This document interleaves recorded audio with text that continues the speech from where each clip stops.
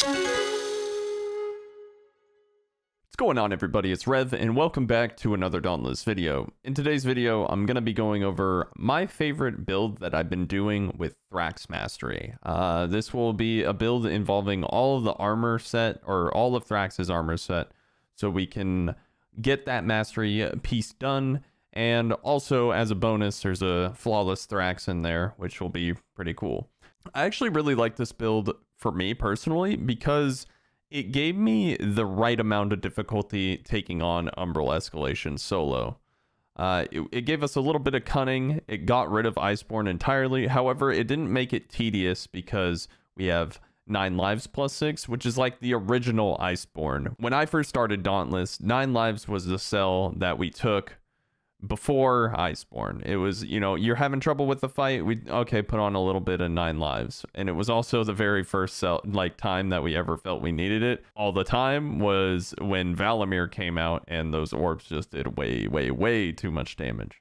Luckily, we don't have to deal with Valimir in umbral escalation, but Thrax's armor does offer that 9 lives, which is really nice. It gives us a little bit of cunning, and the reason why I like cunning is because it's a passive damage perk that doesn't offer a lot of damage, but it also doesn't offer nothing. And so, as a lot of people have kind of voiced to me already, the damage in umbral escalation and the power creep that's going on when fighting Thrax is a pretty fast kill in comparison to the previous escalations.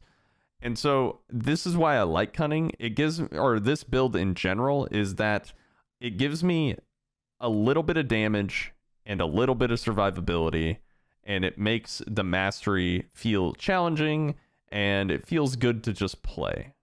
And so that's what I'm sharing with you today, and we'll just go ahead and get right into the build.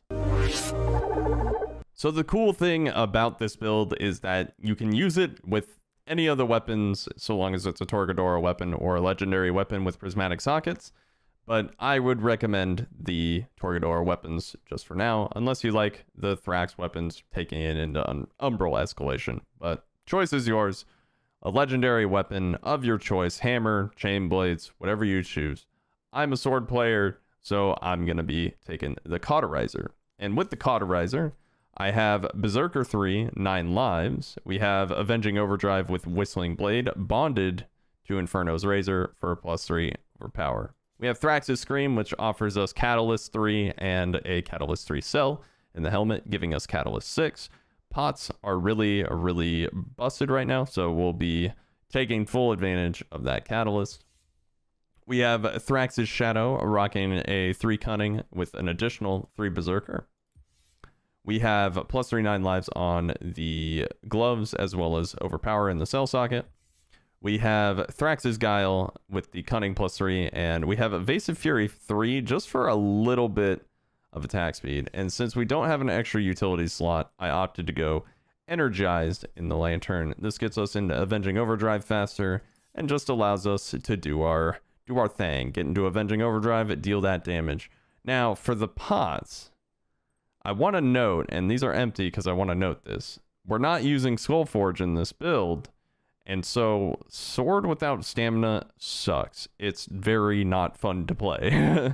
So, stamina tonics with Catalyst give us that primo Skullforge-like stamina regeneration that is highly coveted for us sword players. Your tonics in general are important here because we're using Catalyst A, but also we're light on the damage, and we're light on the survivability. And so you're going to be using your tonics. You're going to need to use your tonics, but you need to use them, you know, at appropriate times. You can't just kind of mindlessly go on about your business. You need to plan when you're going to pop your tonics and if you're going to need more. So, you know, amps that will provide you with additional potion value will also be things to think about. Going over the perk economy really fast, we have +6 Berserker, we have +6 Catalyst, we have +6 Cunning, +6 9 lives, +6 Overpower, 3 Energized, 3 Evasive Fury for a nice spread of just right damage and survivability. And honestly, I will say this, with a little bit of confidence because I'm an OG who grew up without Iceborne and became a decent player. Practice with 9 lives over Iceborne, and I bet it will make you a better player. But that's going to do it for this build video, guys. If you like this video, please leave a like. Helps the video out a ton. If you would like to support the channel even further, you can use creator code Revvy in the Dauntless in-game store or the Epic Games store, or subscribe to this channel for more Dauntless content if you find it useful. Furthermore, you can get in on the Twitter giveaways going on for the Hunt Pass. I have a few more to give away. And you can join the Discord if you're so inclined to, interact with me, know when I'm going live on Twitch, and all that good stuff. But I hope you're having a great day. And thank you guys so much for watching, and I will see you on the Shattered Isles.